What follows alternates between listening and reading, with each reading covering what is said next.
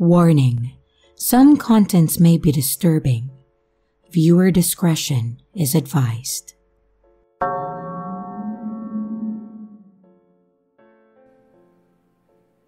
I've never really shared this story before, mainly because it still causes me mental distress every time that I think about it, even all these years later. But after reading a bunch of other stories posted in this group and seeing that a lot of people have gone through terrible things, some of them even similar to mine, I decided that I should put it out there and see if it helps me get past it. Maybe it will help others see the severity of obsessive behavior, and if it helps anyone, that would be an added bonus in my mind. Back when I was in high school, there was this kid named Carter who was always a bit odd and out there. He was quiet, very quiet. He kept to himself for the most part, but he had a bit of a fascination with me, in that where he never really spoke to anyone else. He always treated me like I was a good friend, like we talked all the time. Now, I didn't mind Carter. He seemed like an okay person, but outside of that, I never really paid much attention to him, assuming that he was just shy and that he might have a bit of a crush on me or something. I figured that it was completely harmless and that it would pass and that would be that. However, of course, that's not how things went. What started as him just having that small crush turned into him getting a bit creepy. He started seeming to always be around, seemingly by coincidence. He'd be in the hallways nearby when I walked to class, and at lunch, he would sit at the table next to where I was, regardless of who was sitting there. Or he would stand with his back against the wall near the table if there were people already there. He joined the drama club randomly, and he would be there every day after school when the meetings would occur. I just tried to pretend that it had nothing to do with me, and that I was just noticing a bunch of coincidental occurrences, and that he wasn't doing it to be around me. But then, the note started. There was a random note in my locker one day, handwritten and not signed, and it was filled with a bunch of compliments and declarations of love. Flattering, sure, but it was cringe-inducing too. It had compliments about random things that really didn't make sense to me, like the straightness of my teeth and how I walked. And, of course, that wasn't the only one. Oh no, it happened every single day for a few days. Then, a few days where there were multiples, and it just started getting beyond unsettling. They started to mention details about my life that no one should have known. Specifically, one mentioned the color of the underwear that I was wearing that day, and how it matched the color of my bed covers. Worse yet, it was completely accurate. When I read that, I started to feel sick in my stomach, realizing that this guy was stalking me. I could no longer pretend that it was all a coincidence. I had to accept and address that this boy was pushing boundaries. I will say that I was only 16, and I really didn't know what to do about it beyond telling an adult. And I figured that I should tell my school counselor, since it was technically happening at school. So I went to my counselor, and I explained everything that was going on, and I gave her those notes, including those last ones that I mentioned. She read them, and after getting through it and taking a few minutes to think about it, she looked at me and said, "And you think that you know who sent these?" I told her that it was Carter, and she asked me how I knew for sure. I tried to explain that he was stalking me, that he was always around and such, but she mentioned that none of those letters were signed, and that I couldn't just accuse him without being able to prove it. I asked how I was supposed to prove it, and she just shrugged me off, saying that as serious as this sounded, there was nothing to show that it was actually him and that I should talk to him about it. She seriously recommended that I talk to him about this whole thing and that I talk to him about how obsessive he was, about the fact that he had obviously been peeping in my bedroom window at some point. That wasn't going to happen, obviously, so I walked out of that room and I finished my day, and when I got home, I just went and laid down in my bed and sobbed. I was feeling paranoid, freaked out, like he was watching me while I was sitting there crying. I kept glancing out of my window thinking that I would see him, thinking that he would be right there for some reason. And when my dad got home, he asked me what was going on, and I explained the whole thing to him, and I even told him that I tried to talk to my school counselor and that she basically told me that she couldn't do anything about it. He was shocked and angry, and when I told him about the counselor and he read the part about how he was looking in my room, he became absolutely furious. He told me that he was going to talk to the counselor the next morning. And so the next day, he drove me to school and he went in to talk to her. And when he came out, it was pretty clear that everyone was unhappy. He told me that I was going to be staying home from school that day, and then we left. When we got home, he told some of what was said, and he mentioned that the counselor was going to have a conversation with Carter and said things would be okay. The day when I went back, I was nervous that I was going to run into Carter in the hallways. But from what I could tell, he wasn't at school, which made me feel a bit better. Well, that is, until I got home. When I got home from school, as was normal, my parents weren't home. So I went in, grabbed something to eat, and then I sat in the living room to watch some TV. After about 20 minutes, I heard something in the garage like something had fallen down, and without even thinking, I got up to see what exactly it was. When I opened the door, my heart dropped. There, in the middle of the garage, was Carter, just standing there trying to pick up what he had knocked down. He looked up at me and gave me this horrible grin, and then immediately started toward the door. Thankfully, there were two things that were going to be my saving grace. The door upstairs from the garage had a deadbolt lock on it, and my dad was going to be home within only a couple of minutes. So I slammed the door and I locked it with a deadbolt and knob lock, and after a couple of minutes, I could hear Carter smacking the door and telling me that I needed to let him in, and that he loved me, and that I needed to let him be close to me.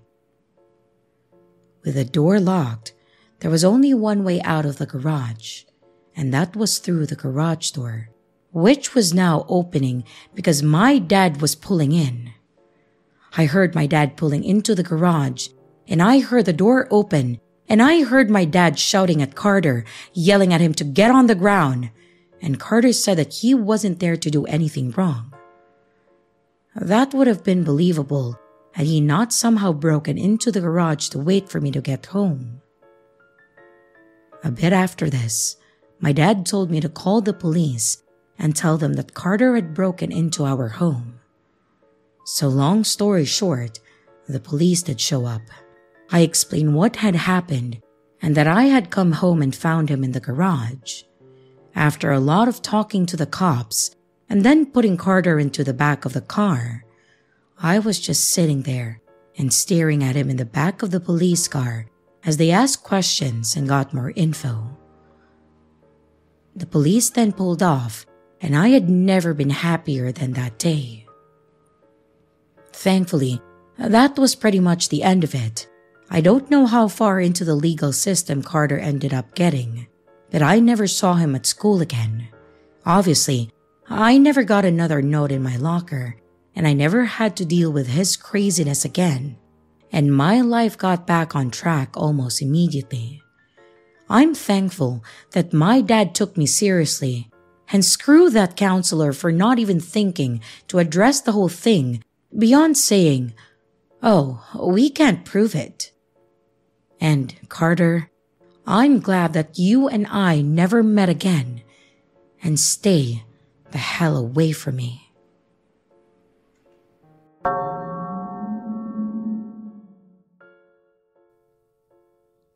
Back when I was younger, my mom had a garage sale every summer. I had 3 older brothers and I was the only girl, so hand-me-downs weren't really a thing for me. So after my last brother couldn't fit into the clothes or shoes anymore, they were in the sale. I honestly enjoyed helping my mom on these, as it was like playing a real-life shopkeeper. I used to play that with my brothers a lot as kids. I also had the genius idea, like a lot of kids did, to sell lemonade and cookies too. When I got a little older, I think I was around 14 or 15, I was always trying to make my own money. So when my mom offered to give me the money that I made on my stuff, I agreed to sell a lot more. I had some old clothes that I didn't want to get rid of, even though they didn't fit me, or even if they were torn up. They held good memories, so I didn't want to part with it. I also had some toys that I didn't play with that I kept for similar reasons. My mom did not like the clutter, so any extra stuff that wasn't necessary, she always tried to get rid of. So I pulled out all of those stuff that I didn't need anymore, and she set up a table specifically for my stuff, and they had all the pink stickers on it, so that we knew that it belonged to me. Well, I was ready to collect shopping funds. The sales started slow, but it was alright. I sat out there by the cash box, typically doing stuff on my phone while my mom organized and put more stuff out and mingled with the neighborhood shoppers. But at one point, there was a guy that showed up alone in a small convertible. He looked normal. He was in jeans and a t-shirt and just slowly made his way to each table and bin that my mom had set out. He paused at the box of my dad's stuff, which I think had some old tools and shoes in it. And then he walked by the table that had my brother's clothes on it. He picked up a couple pairs of pants and it looked like he checked the sizes, and then he folded them back up and laid them on the table. The next table had my mom's clothes and my clothes on it. He again picked up a few items, and one of those was a pair of my old jeans. I remember him holding them out and looking them up and down, almost as if he was inspecting them. Then he flipped them over to the back and kind of smirked. I figured that it was because the back had something written across the pockets like Angel. He looked around and noticed that I was making eye contact with him, and then he smiled. I smiled back, but then I quickly looked back down at my phone, thinking that it was awkward of me to stare. I knew it had been a few minutes because I had been watching a video that I was in the middle of. He walked over to me and said hello, and I responded. He asked if I was the manager, joking around, and I said that my mom was, but that I was just watching over as she got more stuff.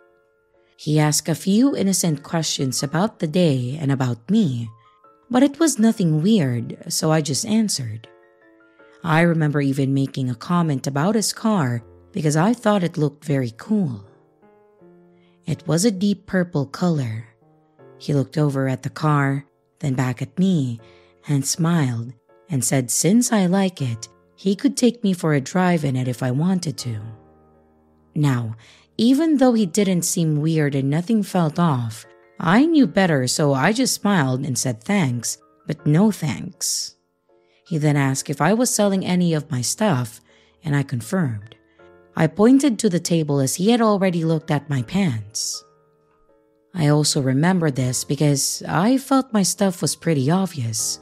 My mom was out there when he got there, and it's pretty obvious that we were 2 different sizes.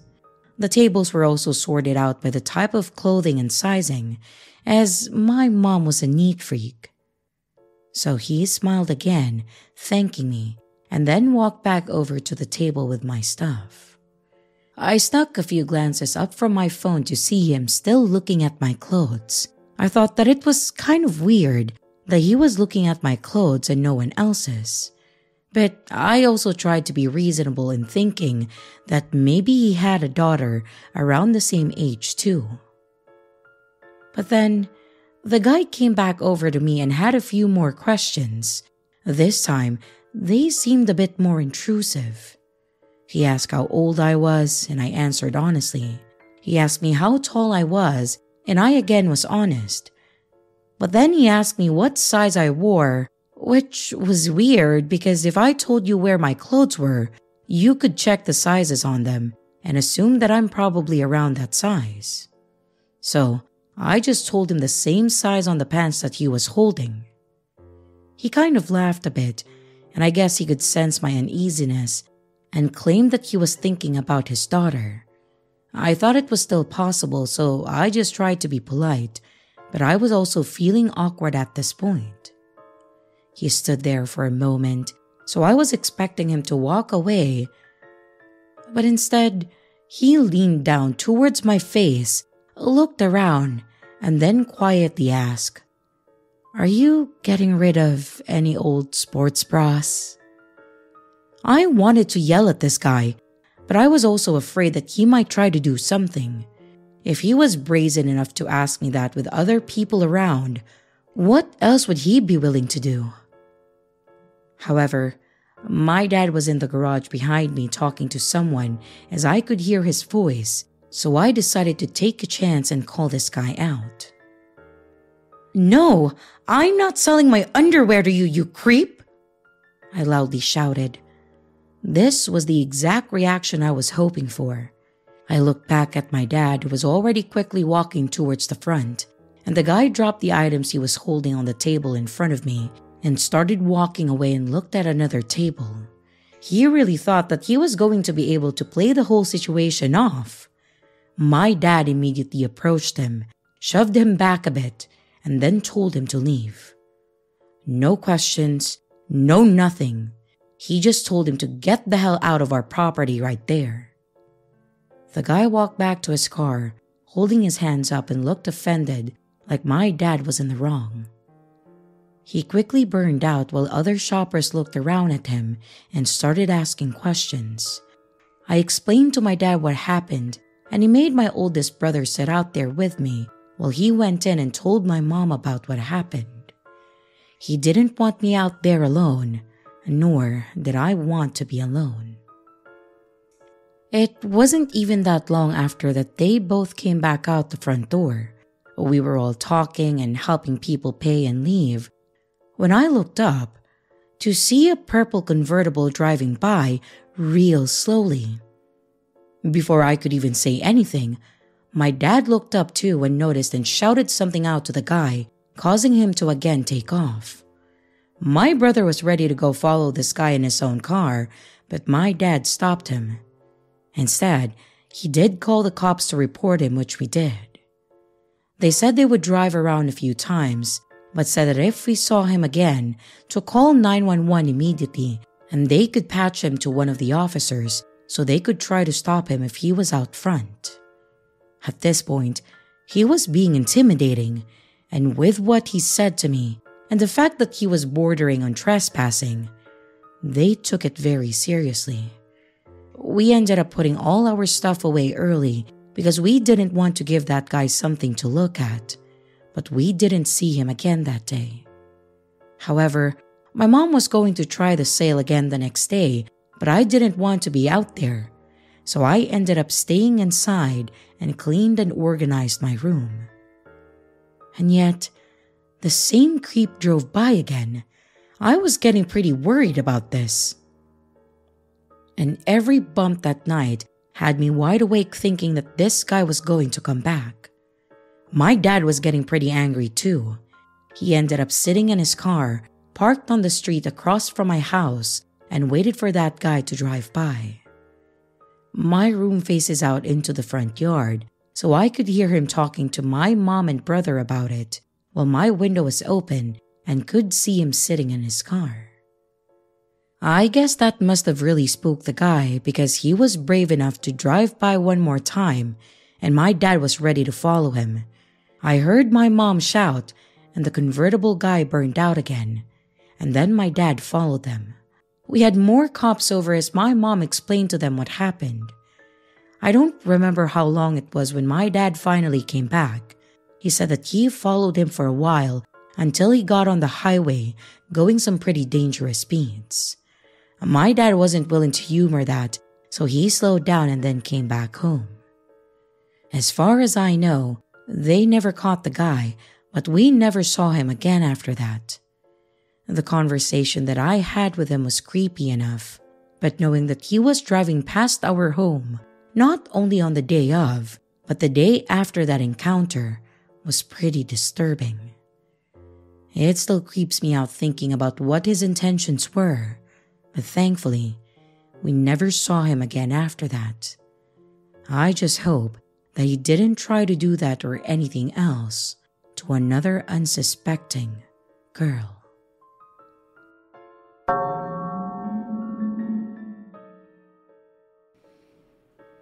A few years ago, I used to live in an apartment complex that was attached to a really nice public park, one that was surrounded entirely with a walking path that broke away at one part to go into a wooded area.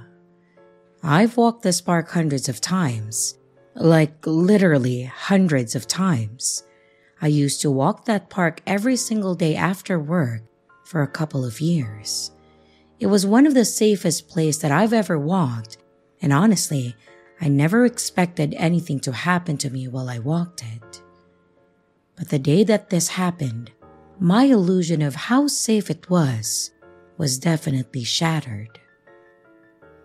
I was about halfway through my usual route, which included about half of the branch path that took me out into the forest. I didn't like to do the whole thing because it went too far out for me, but I would go until I reached the benches, which would be the halfway mark, and then I would turn around to head home.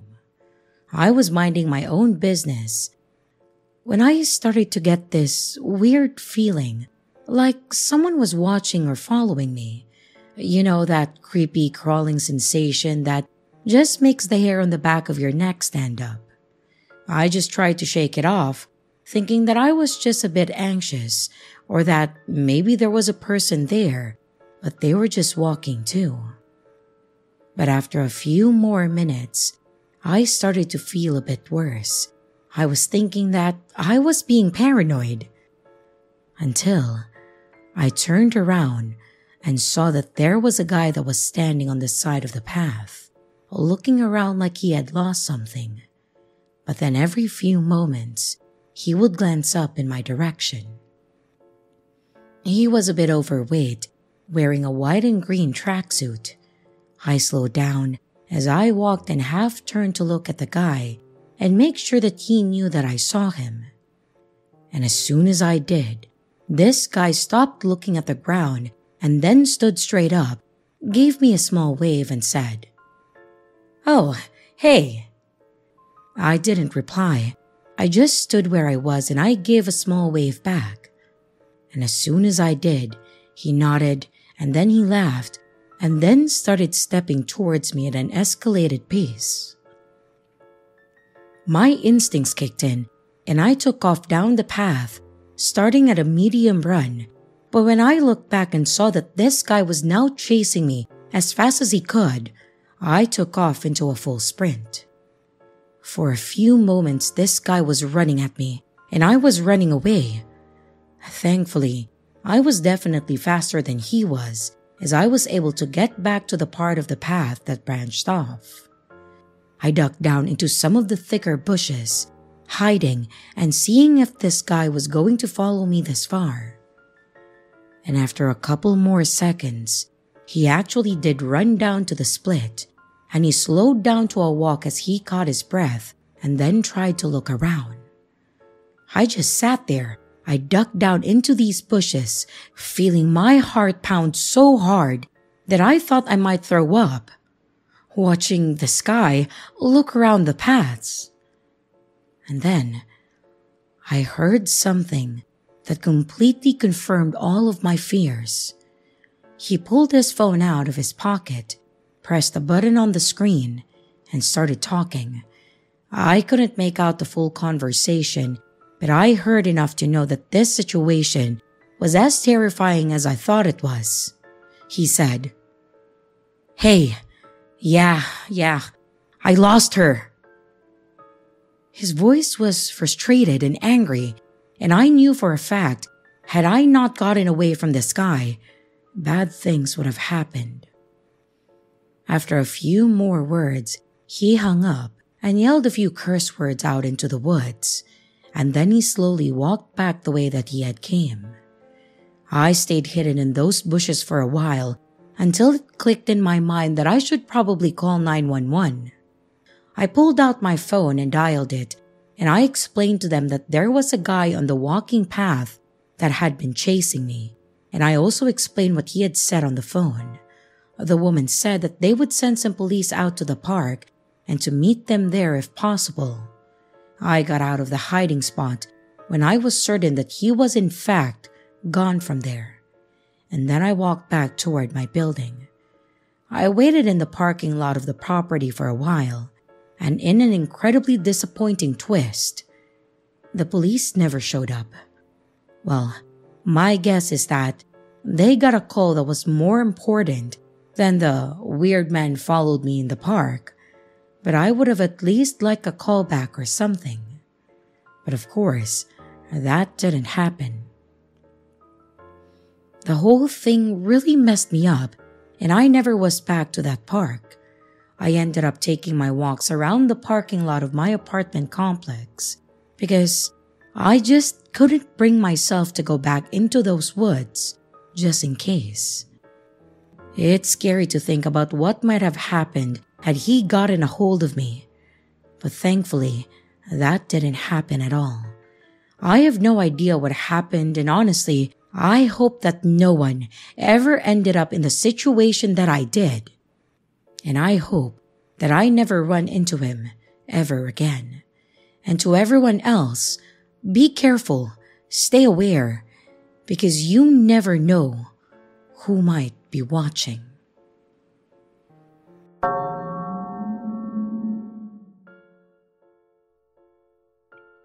This happened towards the end of my senior year of high school, and unfortunately, is something that was just as memorable as the rest of the year. I will not be sharing my location or school, and any names that I use will be fake because technically, I was not the victim here, so I don't want to invade their privacy any more than I already have. But I still feel that it's important to share this story as a way of helping others and to stress the importance of, if you see something, say something. I don't know if it's the same for other high schools, but it was quite common for the seniors to pull some kind of massive prank on the school as a whole. They were supposed to be harmless. It was like a universal rule so that no one got kicked out or suspended. It was also typically done around spring break, giving them time to execute it. So, to keep with the tradition, several of us seniors, including myself, started plotting our scheme. The school was going to look like a glitter bomb went off in it. We had tons of glitter and confetti that we had just bought from random party stores and a few bulk bags on eBay for a stupidly cheap, possibly shady price.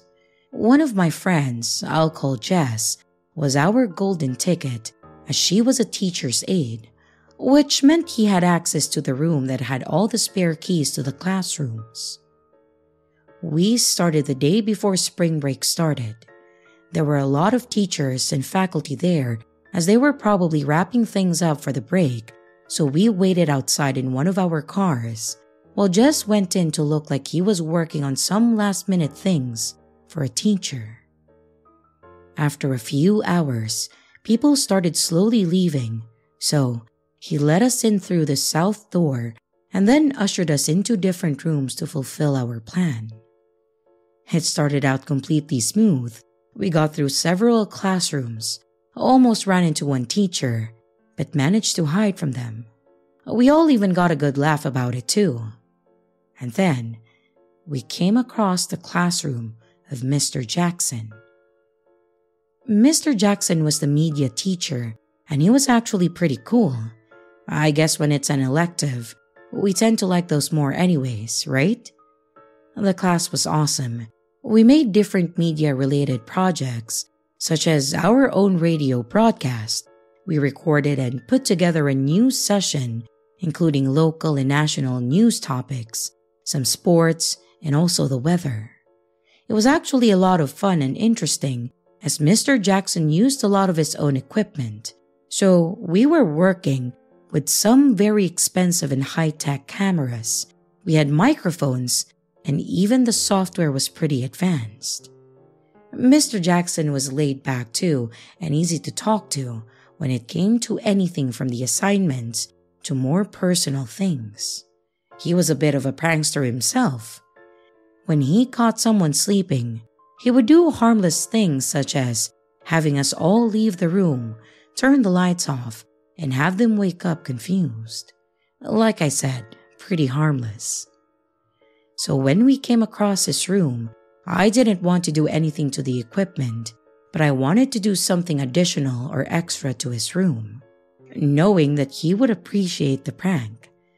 I started looking around the room to get some ideas of what to do when I started going through his desk. In the bottom drawer, I found several tapes similar to the ones we used for our projects. In fact, I recognized the names of some of my classmates on them. However, I found 2 tapes that only had a label of Class of 92. This caught my attention because at that time of this event, it was not the year 92 or 93 or even the 90s for that matter. My curiosity was now piqued, and I decided to take one with me, thinking either I can use it for the prank or maybe it was a memorable class and I could do something special for him as a farewell/graduation gift.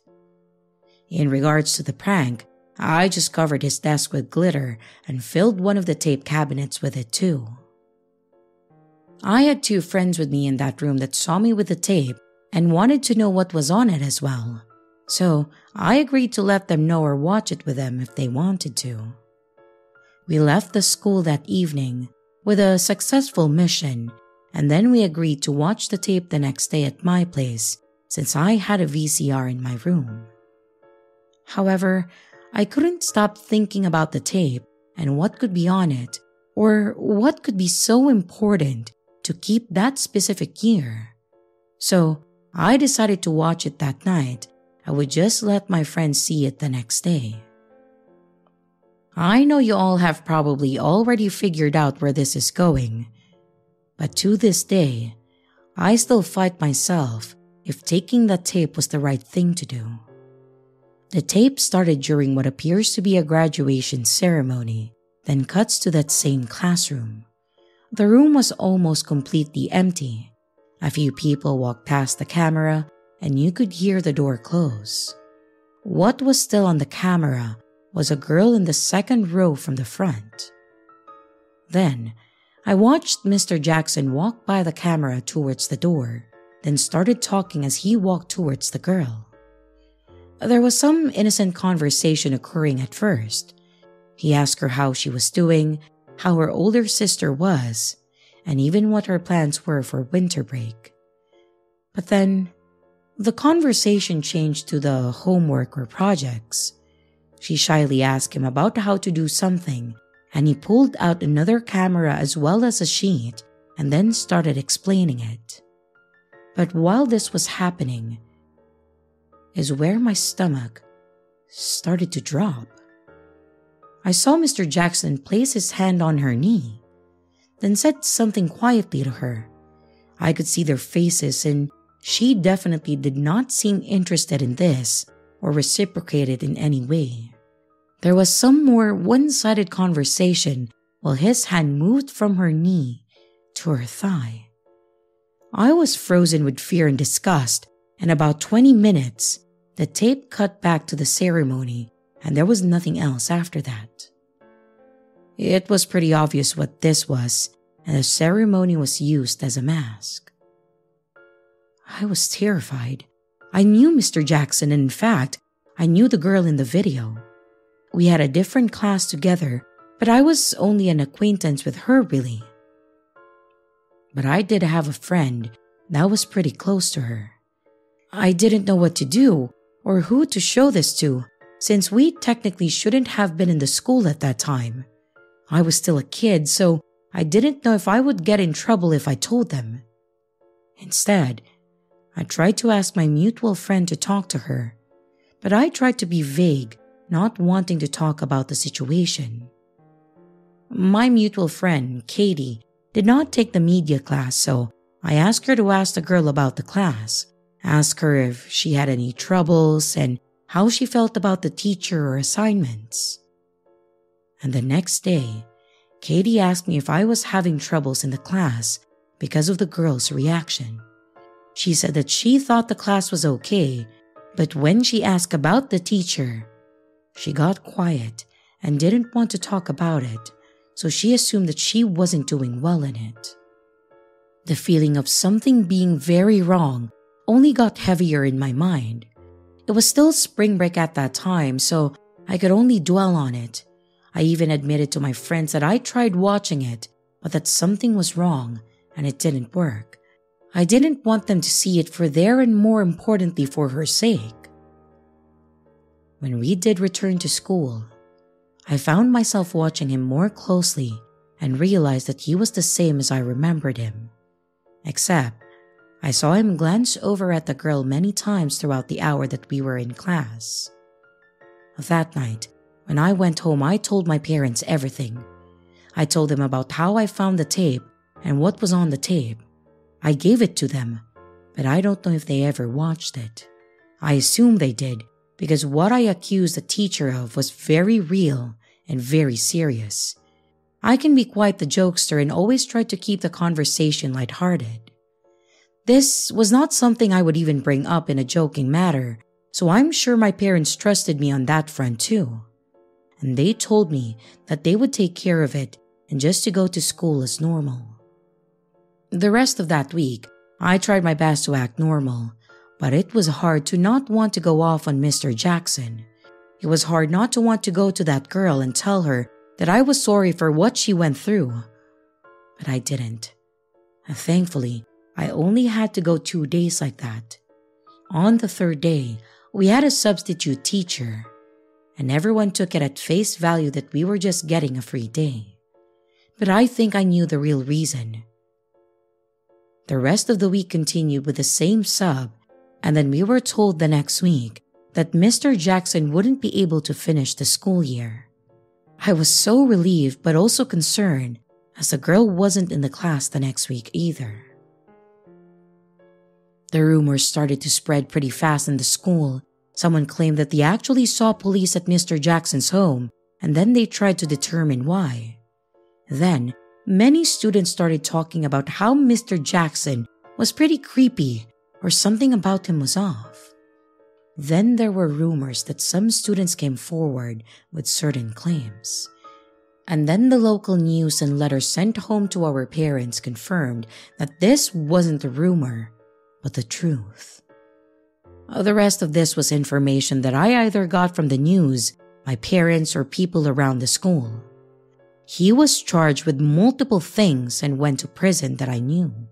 But then I learned that when the girl was confronted, she told her parents and authorities what happened, and multiple other girls came forward with claims as well. They also mentioned that there were multiple tapes found with not only similar things to what I saw, but others where he seemed to stalk the girls. I was also friends with a guy whose sister actually came forward, which made me feel like all the other claims were true too. I mean, there was physical proof of one, and he was brave enough to keep it at school, so I absolutely believe that there would be more than just one of them. The first girl that I saw in the video stopped going to our school, and I learned that she was homeschooled. Sometimes, I wanted to stop by her home to see how she was doing, but I didn't want to worry her or her family when a strange guy showed up. Obviously, this has been many years ago and we've all since graduated. I don't know whatever happened to the girl, and I don't think that she even knew that I may have been the one that put the whole thing in motion. But I really hope she's doing okay.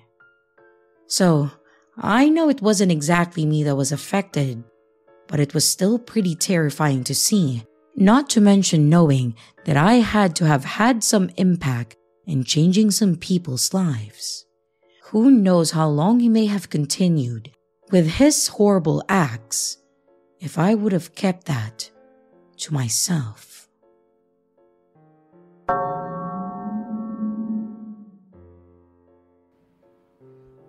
I wanted to share an event that happened to me and my granddaughter at the last place that I lived in.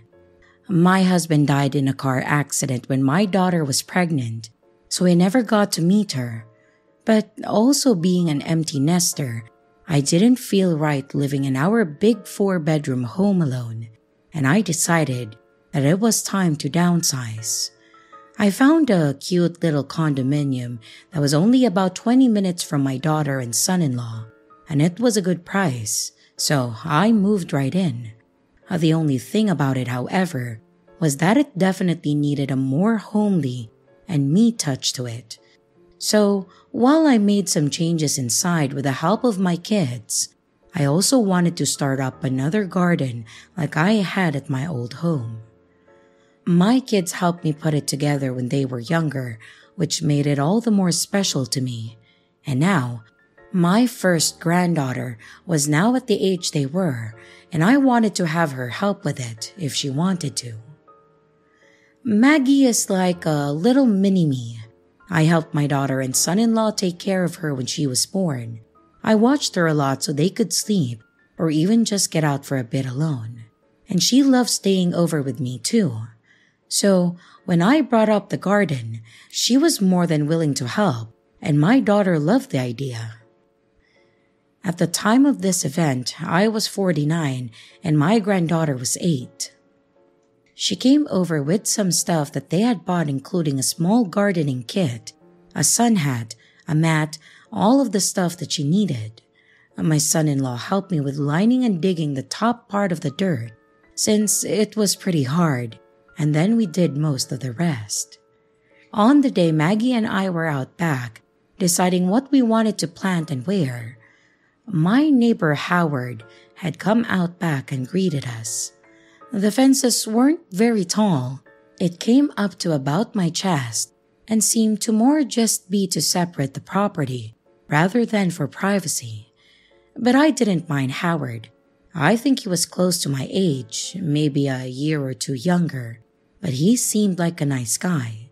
He introduced himself when I moved in and even helped my son-in-law fix one of my windows. He stopped and asked what we were up to, and then we started talking about the garden for a bit.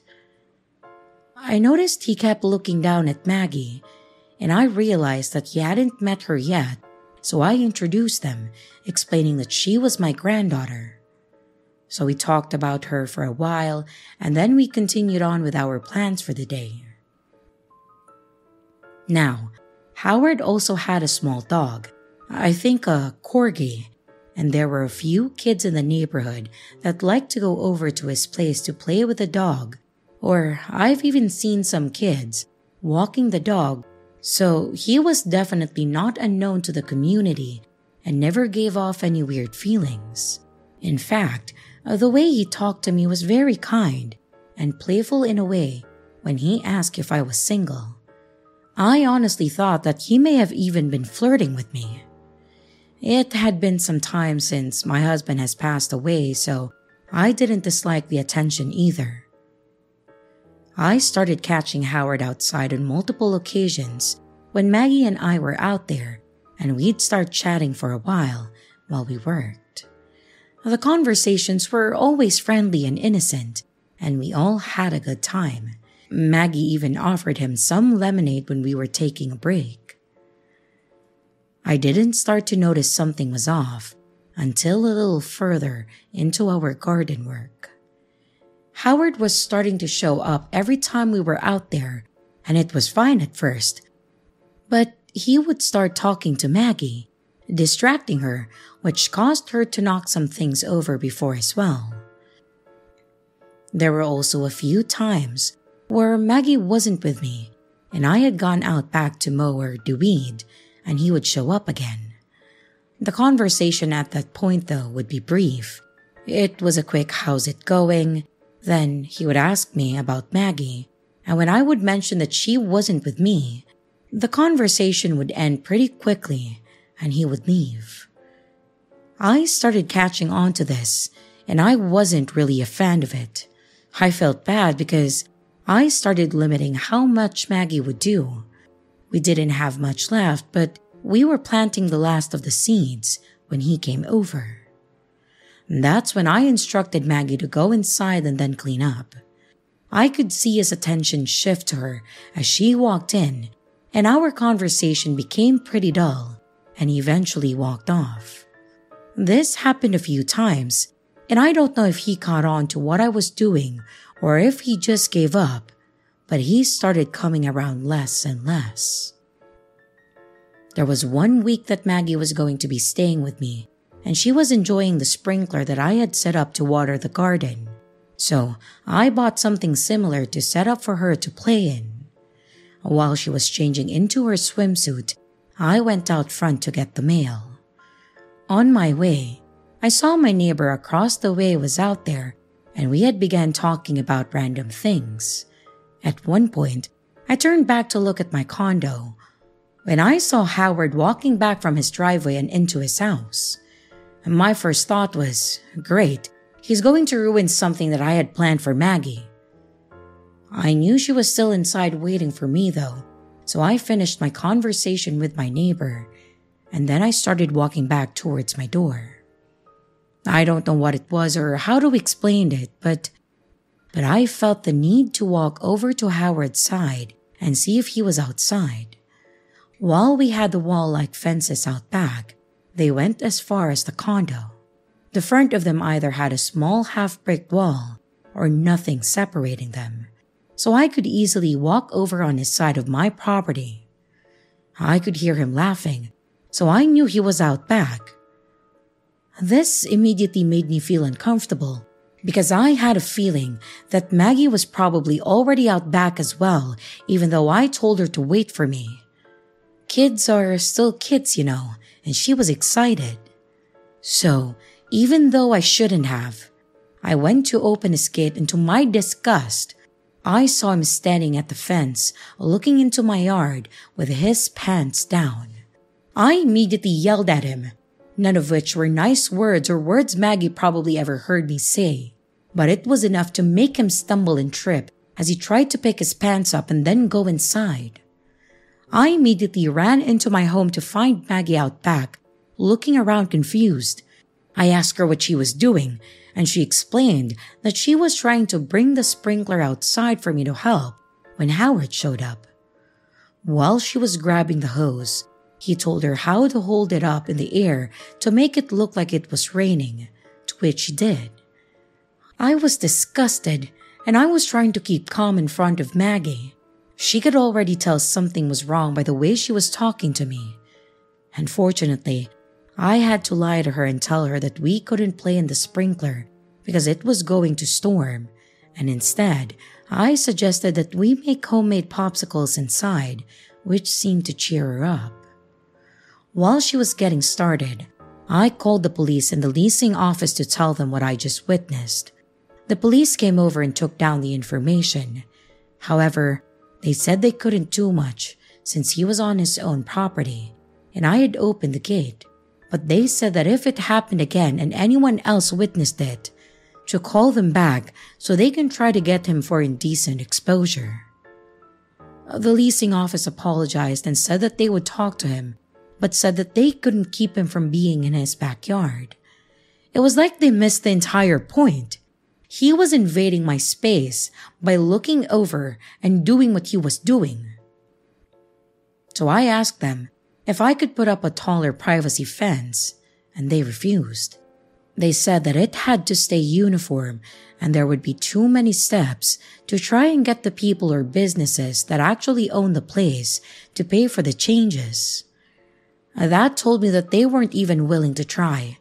I had just moved into this place a few months ago, and now I no longer felt safe there, or at least didn't feel safe having my granddaughter there. I told my daughter and son-in-law about the incidents too. They too were torn.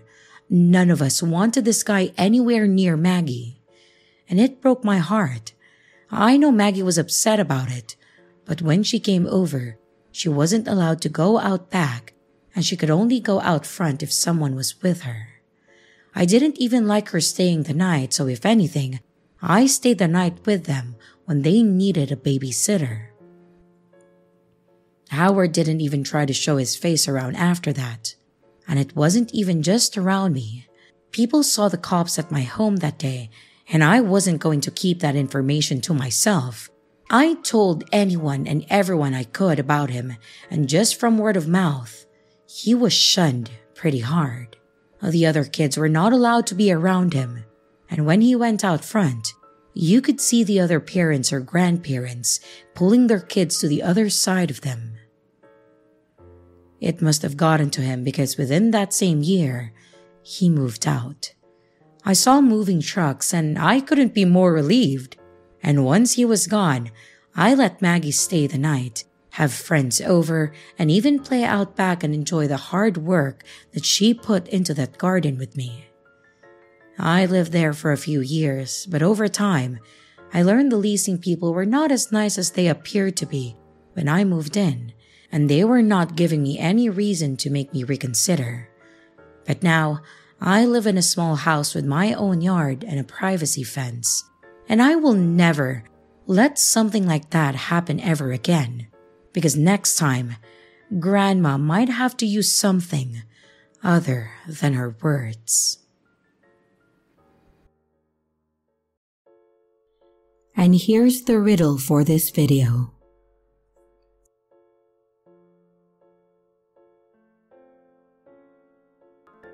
Hello everyone, it's your creepy sister here. Thank you so much for watching the video. I really appreciate each and every one of you. But I would also like to thank my amazing patrons, my top tippers, and my dearest channel members. Thank you very, very much. I really appreciate it with all of my heart. If you want to support the channel further, you could also choose to become a patron, a tipper, or a channel member. But remember, it's appreciated, but never a requirement. I would also like to announce that we have merch now. The link is in the description of the video, along with all my other social media links, like my Discord server, Twitter, Instagram, and others. You can connect with me and send your stories there. And don't forget to like and subscribe if you haven't yet, and comments are highly appreciated. And remember, your fear feeds me.